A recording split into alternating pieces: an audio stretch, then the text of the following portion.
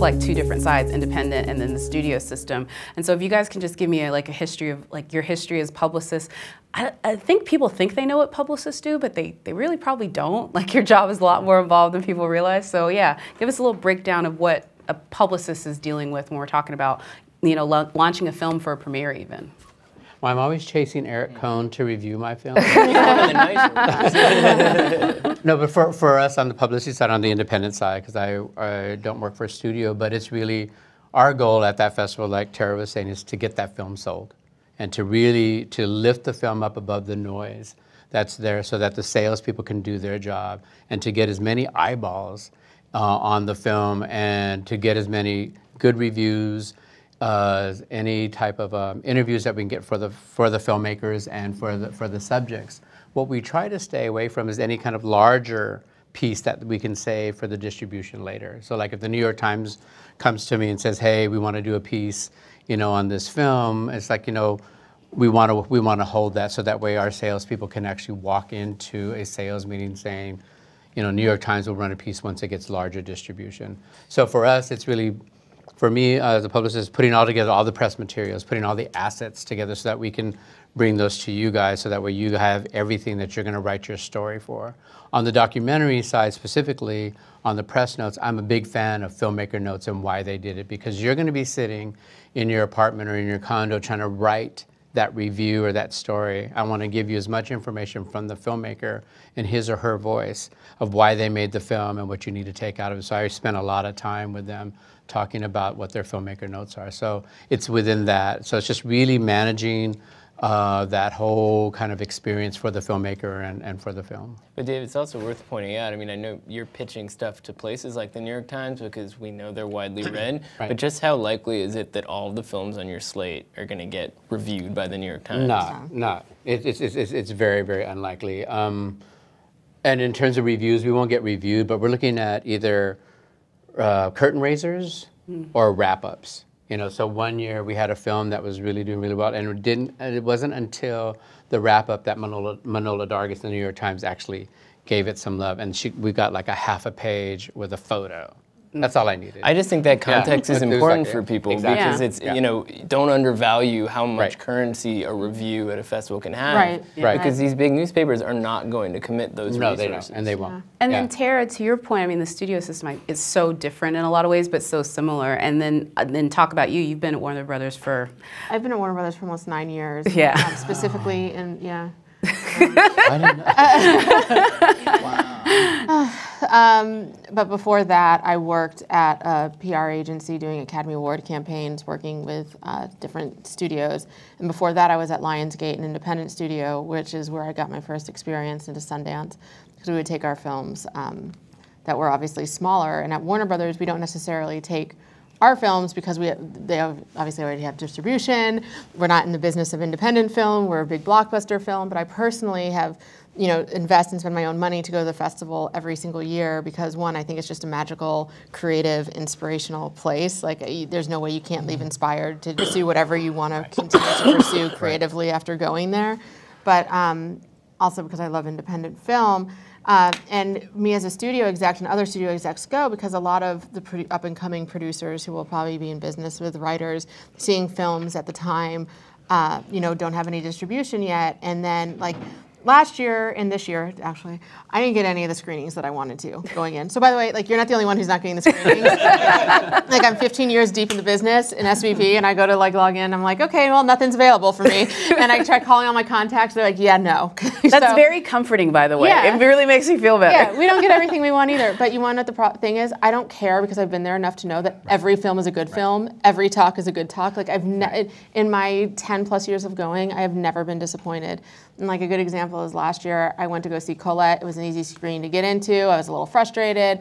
Went, saw it, my favorite film of the year. Keira Knightley was amazing in it. And I was so happy that I had seen it in that environment.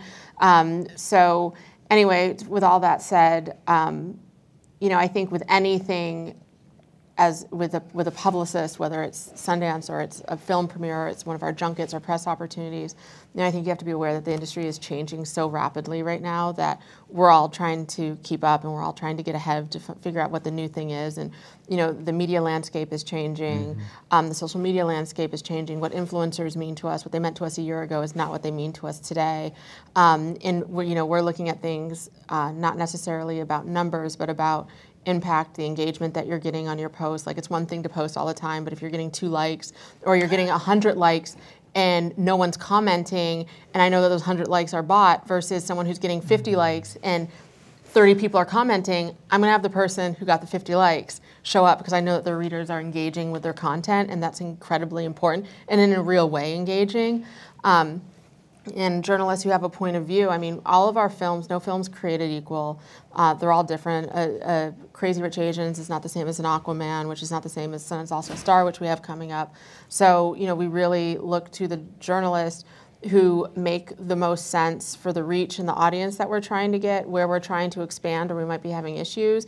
And we also have many things that we have to serve. Not only do we have the theatrical release, we have a global landscape that we need to think of, so we're flying journalists in from around the world. We're banking content for home entertainment, because once the film goes on DVD or electronic sell-through, that talent's not coming back for us. We have one shot to accomplish multiple things. We have to get digital content. We have to get things for multicultural, so many different things that sometimes when you hear that it's easy to say, like, well, I've been doing this and I'm this, and it's like, yeah, I hear you. We also have to open the film in China. We also have to open the film in Germany. I also have a home entertainment thing. And so it's coming up with ways that you are unique, like how Gil said, looking at who your audience is, and do you reach an LGBTQ audience? Do you reach an African American audience? But also just really understanding where your value is to them, and is your value going to every single film that's every single genre and participating, or is it going into asking for things that are specific to something that your readers would actually be interested in, that you are getting that engagement and you do become an expert in that specific field. And us as studio publicists pay attention to that, and we're like, okay, I know what you're good for. I know that you're consistent. I know that your audience is engaged. That's a different story than just saying, I want this, I want this, I want this. And then I'm like, yeah, but you want everything. Like, who are you and who is your reader? So I think there's a lot of things that contribute to the participation from the studio perspective. But at the end of the day, a lot of it too is relationship driven, and relationships are a two-way street. And it's not just with the studio publicist. We're part of the journey. It's also the personal publicist. Because at the end of the day, the personal publicists are connected to the talent, and they're the ones at the end of the day who can make anything happen. Right. I can tell you yes all day. If that personal publicist says no, the answer is no, and there's nothing I can do. Right. Period. So it's really making sure that you are cultivating your relationships with personal publicists, and making sure that they're aware of what you're writing, and being consistent with them, and that goes a long way to help us. And also, too, if I might add, so a festival like Sundance and like Toronto, your best friend will also be the publicity office. Mm-hmm. So, and at Sundance, 100%. they have different sections have their own publicists that work within. So if you can't get a ticket from one of us, just knock on the door of them, and as long as you're nice to them, that they have at least 3 or 4 extra tickets for that premiere that they can have just for emergency sake, and a lot of times they'll have those. They could have those for you. So work together with the Sundance press office, with the any of the film festival press offices. They would definitely be keys for you to getting to where you need to be. Yeah, I think also too, I mean, this group and the video that this will live on forever for folks to see, it's all about shared resources. I've found that, like, I've said this to Eric, and I think a bunch of y'all, the conversation outside the lobby after a film screens, to me, is the best 10 minutes in filmmaking or film criticism. So it is about relationships and conversations and who you know, and being able to have all of those. And then especially even on the publicity side, because there's the other side of it, which is when people don't deliver. I mean, every one of us has been probably late on a draft, sorry Joel, or missed something. So talk about that other side of it, about the people that follow through and how they maintain those relationships, and unfortunately sometimes when people lose them. Yeah. Well, Terra has a great story. Yeah, I was like, Terra and David. I'm like, you guys have a great story. So, I've worked in publicity since 2004, 14, 15 years, but specifically with multicultural journalists. And it's not something that I do because, well, one, it is a business imperative and it's just good business, but also because I want to support my community and communities that I care about, and I want to give them opportunities. And there are a lot of journalists who we've been able to help, and they've built and they've had great careers, and they're forever loyal to me, and I'm loyal to them. But there are journalists where I want to give them a shot, and just recently, I sent one to a set visit in Australia for Aquaman, lost her transcripts. Okay, great. So I just sent you to Australia, you got access to Aquaman, and now you cannot write a story. Great. So then, I give her, things happen, gave her another shot because I want to see her win. I have no reason to not want to see this outlet win. It's an African-American outlet. I want you to win.